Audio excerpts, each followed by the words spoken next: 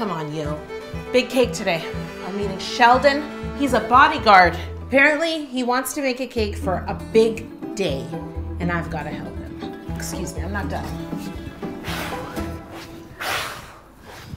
My name is Sheldon Taylor-Timothy. I'm here because I had a really big cake disaster and I'm hoping to redeem myself. I want to hear what went wrong. I was doing a show not too long ago. This was like a competition on television. It was a television competition. The challenge was I had to create a Halloween themed cake. I didn't even know what it was when I was done. Boy, oh boy, do I feel bad. I really feel for Sheldon. I'm sorry, but she's ugly. I was eliminated. I was kicked off the show. It wasn't good enough to keep going. Okay, so we're gonna make a cake today, and I've heard that you have a big celebration. My wedding? Oh, like the big day. That's gonna be next year. I'm engaged. My fiance's name is Andrea. We love baking together, so we're planning on making our own wedding cake. Maybe we should practice and we should make a wedding cake. What? Oh! Are you ready? Wow. I think we should make a wedding cake. Okay, let's do it. Let's do it. Oh, I wasn't expecting this. So Sheldon, we're not just making a wedding cake. You're gonna make an upside down wedding cake. Excuse me? Right? I want to give you a challenge. These cakes here, they're banana, which is my favorite. My favorite too. Fiance's favorite also. This is perfect. Who doesn't love banana flavored cake? These cakes are gonna be 2 of the tiers in your wedding cake. Okay. There'll be 4 in total, but the other 2 will be dummies, okay? Okay. So normally what I've been doing is doing a quick demonstration of how I do things and then, you know, letting the other person do it. But I feel like you don't need a demo. You've been on cake decorating competition shows. I mean, you must know how to level. Sure, I can level a cake. I don't level like you, but we'll try it, okay. Okay. Yes, using the middle of the blade, and I didn't even tell you, see?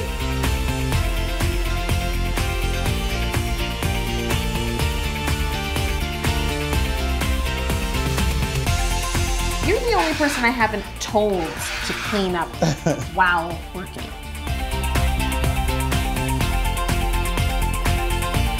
I introduced Sheldon to Sir Squeeze, the simple syrup the cakes. I can already tell that Sheldon has experience just by what I've seen so far. All right.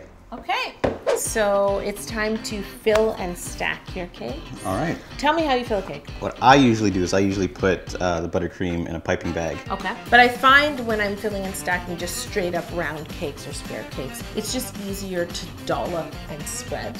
And that's what you're And that little bowl beside you is just in case you should happen to create some crummy buttercream. Okay. I'd like to go a day without dredging, no pressure. Do you always crumb coat? Always crumb coat. That's the right answer.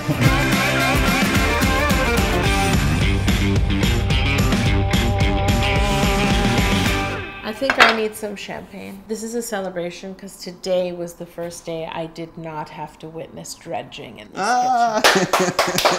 Woo! Finally. So now you can carefully lift this cake onto this board and align it, okay? So now it's time to ice the cakes. Okay. What people don't realize is a lot of the time when you see an extravagant, elaborate cake in a cake magazine that some celebrity had, that doesn't mean it's all cake.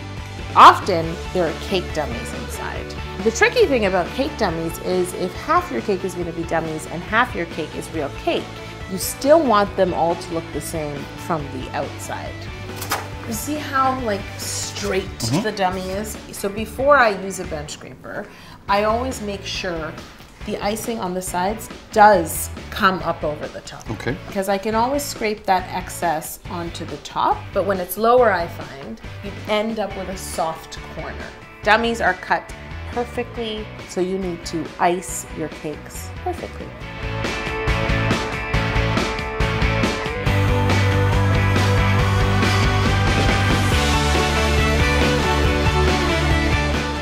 One of those things, I could ice a cake forever and never feel like it's smooth enough. It's like marriage, you gotta know when to back away, right? Cake teaches then life come lessons. Back. You see what I'm saying? As you know, Sheldon, you're building an upside down wedding cake. So 2 of the tiers are dummies and 2 will be the cakes that you ice so perfectly. The bottom tier will be the smallest dummy and this will be on the top. So this cake has a board underneath, as you know, but now we've got to work the same size board on top. And before we add this board, we need to dowel this cake. That way, when these cakes are in between the dummies, they're supported. So you've doweled the cake before. Yep. Okay. Cut side down, cut side up. I like cut side down. Okay. People don't ask that, and they should.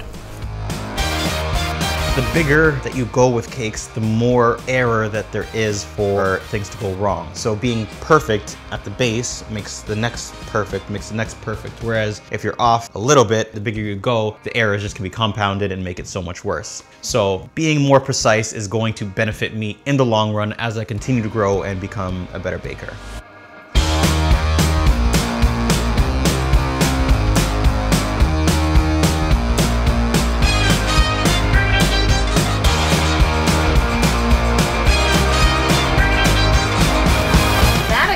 Or is that a cake dummy? Oh. I can't tell. Let's prepare the dummies. There's not much to do. We just want to secure them to a cake board. I like to use tape. And these 2, which is your top tier, I want them to be a double barrel so we can glue them together with hot glue. Okay. Okay? Now it's time for fondant. Okay. We're not draping fondant, Sheldon. Oh. Once again, in great Yolanda fashion, she flips the script on me and says we are actually going to wrap the cakes individually, and that's just a whole nother story. When you're draping a cake, you put it over the top, it lays, and you smooth it on. With this, you actually have to roll it on, and you're not done yet because you still have a separate piece that you have to cut out for the top too. I've done it once before, didn't work out, ended up pulling it off and draping it anyways, but I'm gonna conquer it and I'm gonna do it this time. We need to knead the fondant. I'm sure you know how to knead. Yes. I liked the way you were kneading, it's correct, but I also like to have the fondant in the shape I generally want to get it in. So in this case, we're trying to roll out like a long band. Do you like icing sugar or cornstarch? Icing sugar. Oh, me too. So now we can start to roll, always keeping that measurement in mind. This is the ultra fun part. What I like to do, are you okay? You look like you completely don't trust me. I don't like this technique because the difficulty, but to try it and to learn how to do it now is great. Who better else to teach you than Yolanda? If something happens and I start to cry, you guys cut, okay? And there'll be a lot of footage of you saying cut. Next, you just use a French rolling pin and roll up your fondant on the rolling pin, and then you carefully pick it up and unravel it around the cake. You have to work quickly because the more you hesitate and hold it in your hand and squeeze it onto the rolling pin, the fondant can stick to itself. And that's happening to Sheldon now. Sheldon, I can't help you. I'm so sorry. I'm ready to call cut. I'm going home. I'm gonna drape my cakes. Okay, so you have to rip it off fast. It's like a Band-Aid. Somebody that you look up to, you want to impress them. You want to do well in front of them. I want to impress. I had Sheldon touch up the buttercream on this cake. I'm gonna pop it back in the fridge and have him work on the other 2 cakes before he recovers this one. So I just like to brush my dummy with clear piping gel. All right, but same rules apply. Okay, you do it, you're gonna do it. Yes! The unraveling, yes, okay.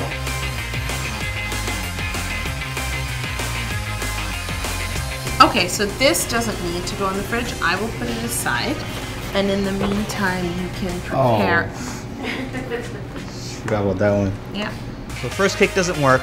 The second one is a little bit better. The third one is even better. And by the time I finish with the fondant on the last cake, it looks sharp. It looks great. You did it. Did it. Now escort this cake to the fridge. All right, Sheldon, I'm gonna teach you how to trim the top of the fondant and then how to cover the top, which is much simpler than covering the side. And we're just gonna roll the fondant for the top. This time I like to tuck all the seams underneath like that, and I still like to press it out. And I'm sure you know this, but when I want to roll a circle, I just try to roll in all directions to keep it round. So I'm just gonna cut, it's not a perfect circle, and now I can carefully place this on top. And if you see any drooping, you can just hold it and trim some away closer to the cake to prevent that drooping. And now we chill this. We're gonna do something I love doing on my channel. We're gonna flip the cake. So we put a board on top, okay? We hold it nice and secure. And then what I need to do is remove this board. And the reason I like flipping is we need to trim this, and we'll get a cleaner trim if we can see what we're trimming as opposed to just aiming our knife down. So the same way you trim the bottom of the excess fondant, you can do the same here. It's time to flip out. Just flip fast, hand on the bottom, Okay. hand on the top. Ready? 3, 2, 1. Ah! So normally, with a proper tiered cake, you never see the bottom of the cake. It's always sitting on a tier that's bigger than it is. But that's not true this time. So you also need to roll fondant to cover this side of the cake. You look ecstatic, Sheldon. Calm down. Just don't get that excited. All right, I'm ready to do the whole process Again. over again. 1, 2. What's going on? Legitimately, I feel like I was rolling fondant collectively for over 2 hours, maybe even more. It's wonderful. Crisp. You completed the cakes like a champion. Thank you. But now they need some decorations, I feel. Right. You're a cake decorator, right? Yes. So let's knead this into a long rectangle because you want to roll it the length of this board and as thin as you can get it. Okay. So I'm rolling fondant, and I'm still rolling fondant. And eventually, I roll some more fondant. And finally, I roll more fondant. All right, I think we can put the rolling pin away. Is this another? It's not a trick. Okay. All right. Oh boy, did I bring you something special. Yolanda has measuring tools all over this place. She brought out a meter stick.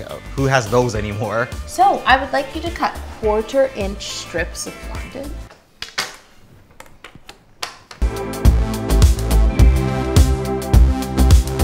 Let me get your other colors for you. You can cut some flowers from this. These are plunger cutters, which I love. You can just cut. I always do a shimmy, and then you just...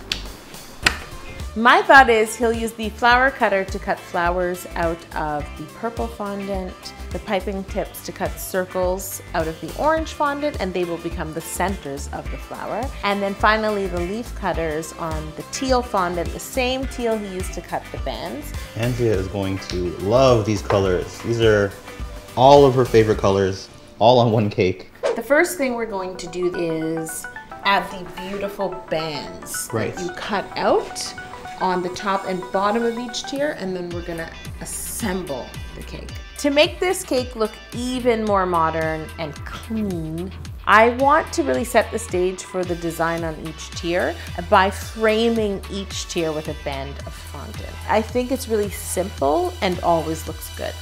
What's wrong? The board is stuck. Continue.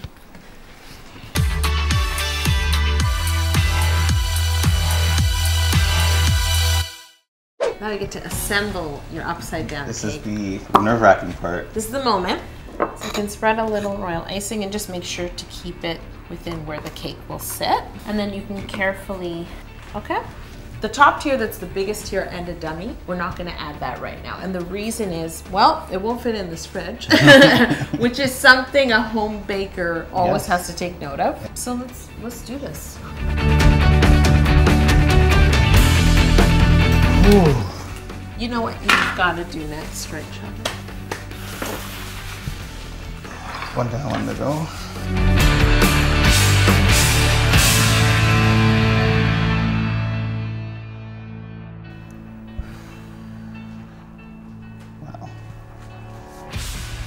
do you feel?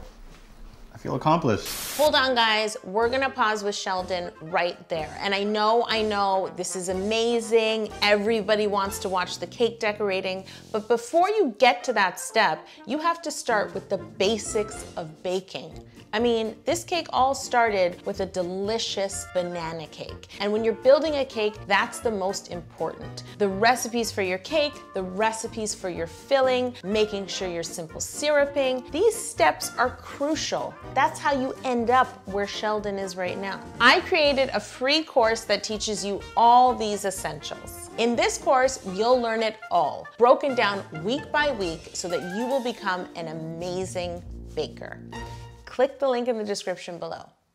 You're gonna cut it down to this height from this very long dowel, and you're gonna sharpen one end. And the reason is it makes it easier to hammer all the way down, and you also wanna get it through the baseboard of the cake.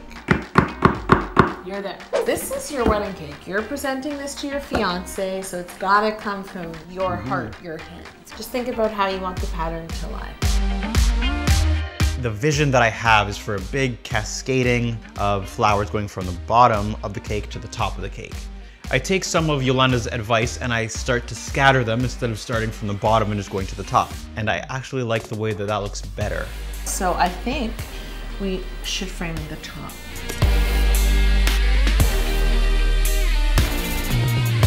I made Sheldon a template. It's his initial, his fiance's initial. I think this is a great way to personalize the cake. Sheldon! It's official, you're getting married. I'm getting married. We're gonna leave this cake unassembled, at least the top tier, and I'll bring along a toolkit. Sheldon can finish it at his place before he reveals it to everyone. By the way, guys, my YouTube show is now available in Spanish. Hola, Jocelyn. Hola Yolanda, ¿cómo están chicos? Quédense en casa. Me pregunto cómo entró a mi computadora. Isn't that cool? I think it's really cool because a lot of people assume like I look like I speak Spanish, but I don't. But now I do. So if you want to send an episode to your abuela so she can understand it, now you can. Click the link below. Okay, Sheldon, we're here. Your family's waiting upstairs, but before you reveal this beautiful cake to them, we should put it together. All right. Use this Sheldon if you want to. Tell me if you need me to pull it out. You did it, and it's upside down. Great. Okay.